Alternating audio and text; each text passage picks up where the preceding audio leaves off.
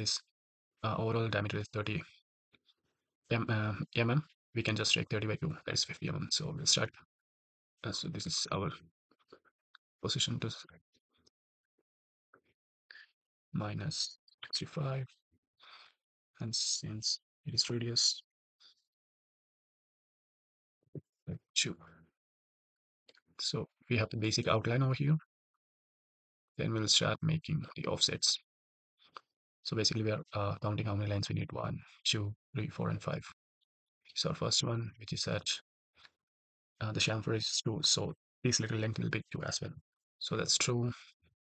Let's go for the second one, that is 30, and third one 30 plus 5, that is 35. This little line, the chamfer is 2, so that was 30 plus 5 plus 2, 37. Cool, man.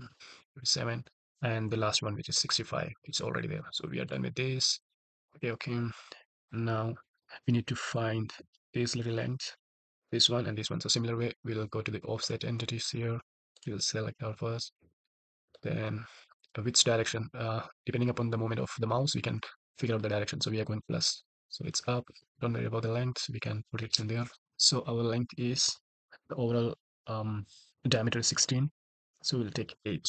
16 by 2, which is 8. So we got that line over here, so we have to figure out this from the grooves, which is 10 by 2. Just select the line going up, 16 by 2. All right, so we got this little line here, this guy here, and one of these is already up there. So 1, 2, and 3, and chamfer will figure it out. So we're done with this guy. Now let's trim the lines we don't actually need. So basically we don't need this. This one is okay. We don't need this guy over here. We don't need this one. We don't need this guy. We'll prepare a chamfer here. We don't need this one. So we are just looking for the halfway. So let's see. We don't need this guy. We need this one. We need one more. Let's go back. Yeah, we don't have this. This is a line. Yeah.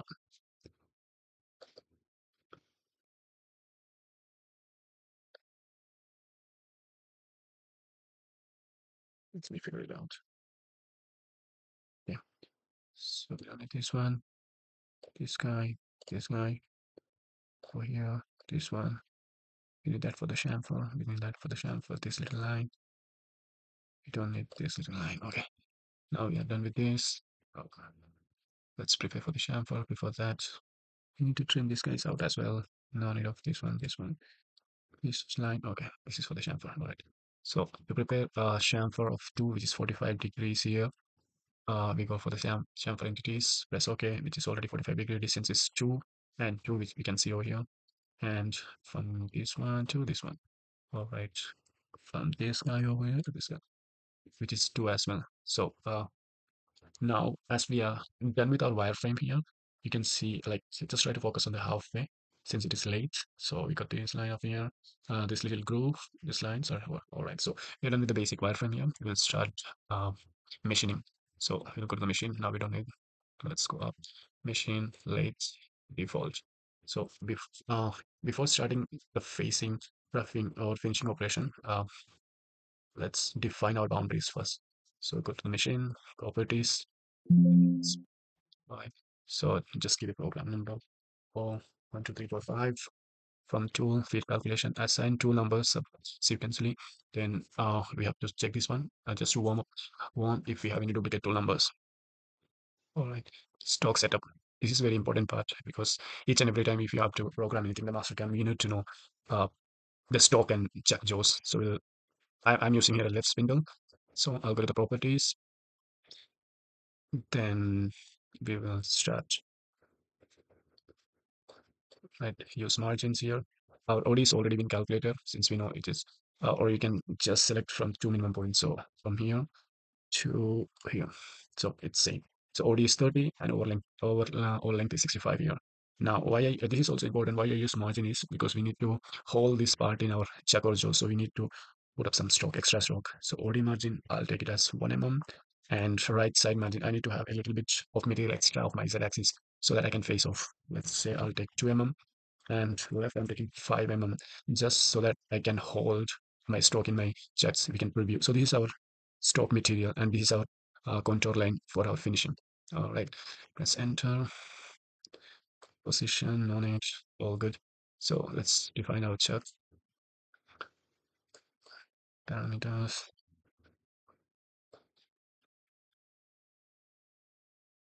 Let's review how does it look. So basically it is not bad, but um from from stroke I want to take in hold apart from the stroke. Okay, let's preview. Okay, let's go. Yes, okay.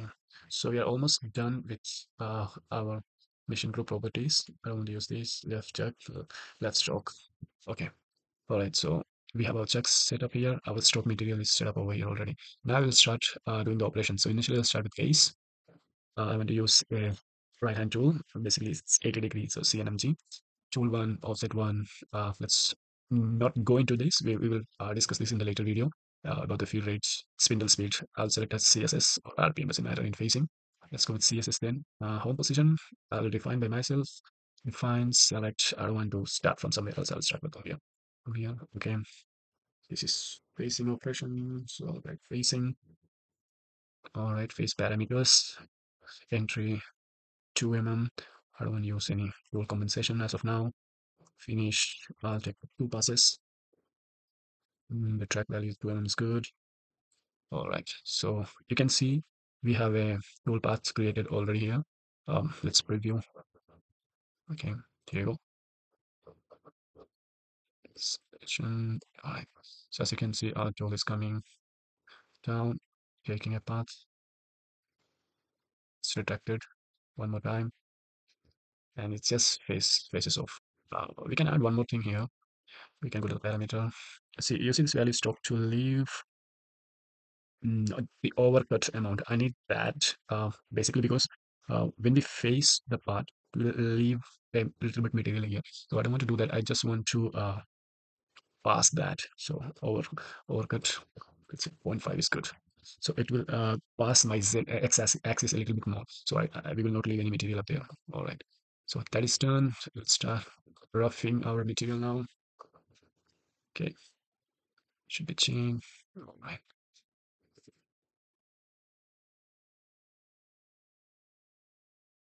Chain.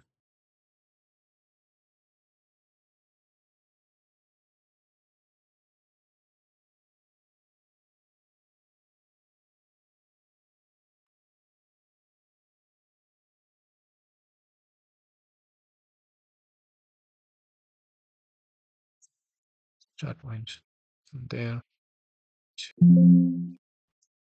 Gives an error. I know the reason. I'll go to the wireframe. We basically don't need these guys here. These are only for, yeah, good machine running rough chain. Okay, start point. Let's start from here. Let's start from here and end over here. Stop that. Okay, let's see. Wireframe and make a line over here. Okay, let's go to rough chain. Yeah, now it looks good. I don't want to work. Okay, this is good. Okay, so this will pop up over here. I want to use a 55 degree. No, I'll use 80 degree as well. We can change this later. Select tool 2, offset 2. I'll go with CSS and constant surface speed instead of RPM, so that based upon the diameter, we'll change the speed. Want to define the home position. Select. That's over here, so that we won't waste any time. Fin cycle. Lot of parameters. So this is important as well. We want to be 0.2 mm stroke for finishing on X and Z axis as well. Entry 2.5, I don't mind. I don't want to give any compensation because we are doing roughing. Mm, remaining stroke, use stroke for the outer boundary. All right, continue. Okay, so you can see a little toolpath here. We can assume run this. So this is taking our first bar, going faster. We'll take the excess material over here. We'll go back to the home position. All right. So now that we are done with our rough cycle, we can also simulate. Let's see how it goes. We will start the color loop. Yeah, let's select both of these. So yeah, color loop is on. Let's try one more time. Okay, I'm gonna solve with this. So this yellow line says that it is not facing, and this is our roughing cycle. And you can see there is no tool collision. If there is anything, we'll see a red mark over here. So this is good.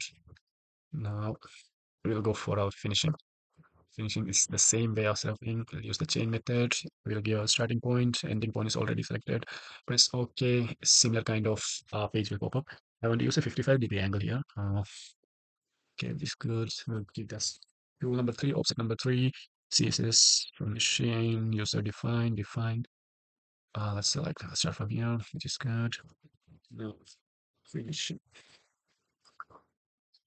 finishing parameters. I don't want to leave any stroke of here. If you want, you can on X and Z. If you have like a second operation coming up, and finish step over is 2. Okay, which is good. We can just quickly simulate that as well. So this one line, you know what?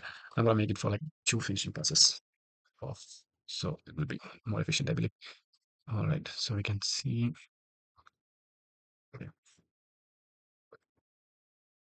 just simulate it. It's going over here. Took my first pass and my second pass already.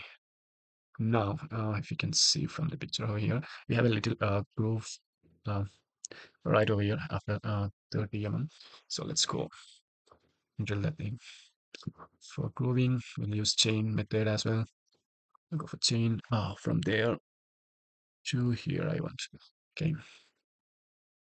So to select chain, it's very critical to select just to know